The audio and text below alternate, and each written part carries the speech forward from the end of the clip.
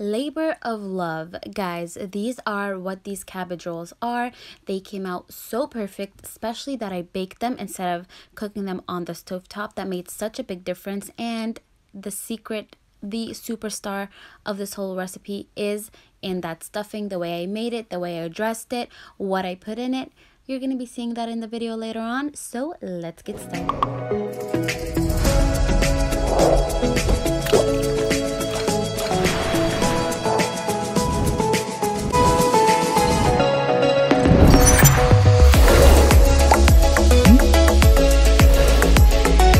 Alright, so this is probably going to be the most difficult part of this whole recipe. It's getting that core out. Just really make a square with your knife like you see me do here around the core and wiggle your knife back and forth. Sort of put it in on an angle so you can get that core out, and then try to scoop it with your knife. And then once you see a little wiggle room, go in there with your hands and just pull that thing right off. I like cutting mine in half just because one, mine was bigger, and I like smaller rolls. Here you go, and then you're going to put that in boiling water that's been nicely salted, flipping it every now and then until you have really nice and soft leaves, but you don't want them too soft where they're falling apart. So put that in there, and then while you're at it, you are going to boil 1 cup of rice for about 10 minutes. Okay, we only want that partially cooked. Now, 2-hour ground beef. I have 1 pound of ground beef. I'm going to add all my spices. All the ingredients and measurements will be listed down in the description, so check that out. I'm going to be adding some pepper paste. I really like adding this in all my stuffings because it adds a nice charred flavor since these peppers were roasted, and a nice acidity along with the pomegranate molasses for a touch of sweetness. These 2 ingredients are what makes these stuffings so good: the pomegranate molasses and the red pepper paste. If you can't find red pepper paste, I do have a recipe. You're gonna see it in the eye that pops up at the top of your screen right now. I've also added some olive oil and 1 whole onion. I've had 2 halves in my fridge. That's what I'm going to use, but use 1 whole red onion or yellow onion or white onion, whatever you have in the fridge. So just going to chop that up nice and fine. Now, along with my regular onion, I also like to add some green onions or scallions because I like the variety of color and flavor that it adds, and I also like my stuffing to be very green. That's why I like to add green onions and parsley. I like to be, you know, have a variety of color in there. So I'm just going to add a couple of scallions. Then we're gonna need about 3 to 5 medium-sized tomatoes. As you can see, I am using 2 knives because my chef's knife is very dull, so I am making slices with a serrated knife and then making dices with my chef's knives because a dull knife is a lot more dangerous than a sharp one. So I'm just gonna use whatever I have to get the job done. Just gonna chop that up. Now, like I said, I like my stuffing to be very green, so I have a whole bunch of parsley. If I had cilantro, I would use that too, and fresh mint, but this is all I had on hand. So what I like to do is just bunch it all together and give that a rough chop, and then go ahead back and forth until I get a very fine dice. You can put in the stems too. They have a lot of flavor and nutritional value. So now I'm just gonna run my knife through it horizontally and vertically until I get it as fine as I want it to be. This is what it looks like, and now I'm just gonna grate in some garlic. You can chop it up, but because I'm using a lot, I find it a lot easier to grate it. Now, you don't have to use 7 cloves. You can use more, you can use less. When it comes to things like chocolate, cheese, and garlic, really do what you want. Don't use a recipe to tell you how much you should put in. So now I'm just gonna put in some salt. Really put a lot of salt because you have a lot of veggies, you have the meat, and you're gonna have the rice that we're gonna put in a bit. So a good tablespoon will do. If you don't want to put salt, you can also put chicken bouillon.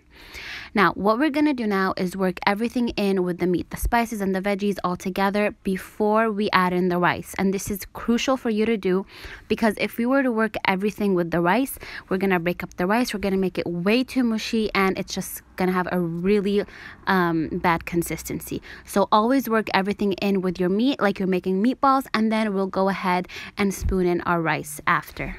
Now here is our rice that we have boiled for about 10 to 15 minutes until it's about 75% done. I am using short grain rice. You can also use sushi rice. I don't like using long grain rice here because I really want the consistency of it to be sort of gloopy. You know what I mean? Like stuffing, I want it all to clump together. And the reason why I partially cook this is because I'm not going to have this on the stovetop.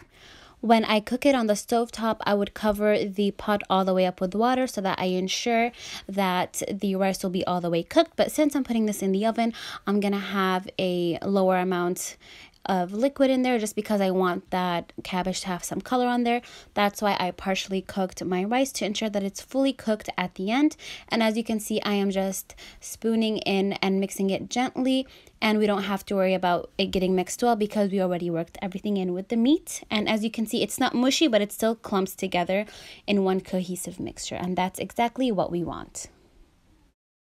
So now I've taken my cabbage halves out of the water and I'm separating the leaves. Ideally, you want to do this when they are completely cooled.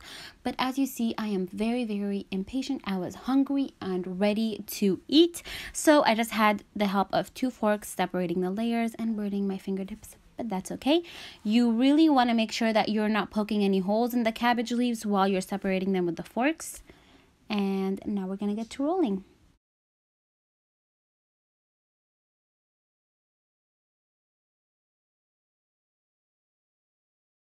Now, depending on how you cut your cabbage, you're going to get leaves of different size and shapes. They might be a bit awkward, but the thing to get out of this is just getting rid of the ribs or the vein in the middle and then rolling up leaves. You can see here it's very, very small, but I managed to roll it anyways. So cabbage leaves can be very forgiving once they're boiled. You can really manipulate them into any shape or size. As you can see, this is short and bulky.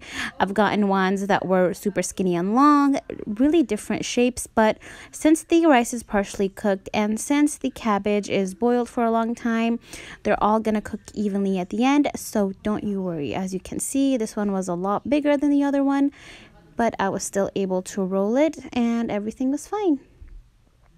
So a very, very easy process, even though it is kind of time consuming. Okay, you're going to want to unhide your kids, unhide your husbands, and let them come help you, unless you don't like anyone in the kitchen with you like me. So you're just going to have to do all the work by yourself. Okay? Okay.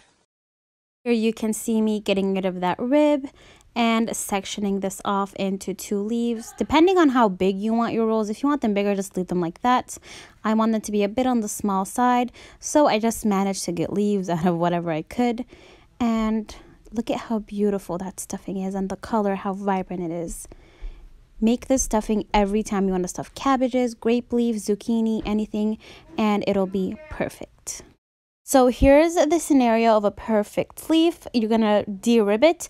Don't throw those away. Salt, pepper, lemon juice, and have them as a snack. Really, really good.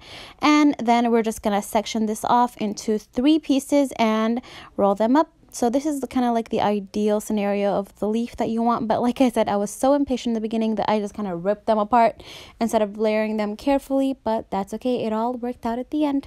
But just showing you an example of what to do if you had a whole leaf. And now I'm just going to lay an 11-inch round pan with some potatoes. You can use a 9x5 rectangle dish or anything you have. It's just better if you have them on a flat layer, 2 layers max, but whatever you can find, use. So a nice bed of potatoes, and now I'm just starting to lay my cabbage rolls. As you see, I am tightening up the rolls, putting them seam side down so that they don't open up. Keep on putting them right next to each other nice and tightly, and as you see, they are different shapes and sizes, but because we have cooked the rice more than halfway, it's not going to be a problem. All is going to be well. And if you see to the side is zucchini, I've just had extra stuffing and I decided to stuff some zucchini, but it does freeze up in the freezer for about 2 months, or you can just boil it and have yourself some stuffing. continuing to put that in my pan. And now for the cooking liquid, you're gonna saute about 4 cloves of garlic in about 1/4 of a cup of olive oil, and then you're gonna add about 3 to 4 cups of water along with 2 heaping tablespoons of that red pepper paste. If you don't have red pepper paste, you can put about 1 tablespoon of tomato paste. Keep in mind that is more acidic, so you only want 1 tablespoon instead of 2. And then we are going to pour that all over the cabbage like you see me do here. No need to put a plate on top.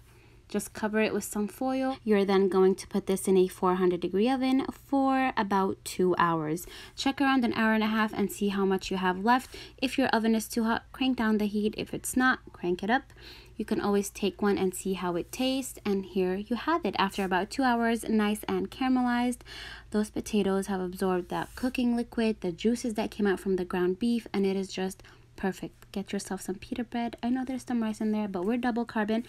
Get yourself some bread and dip those potatoes in that, and you're good to go. I really hope you enjoyed this recipe. If you did, give me a thumbs up, and I will see you next time on Simply Maha, where we are simple but never basic.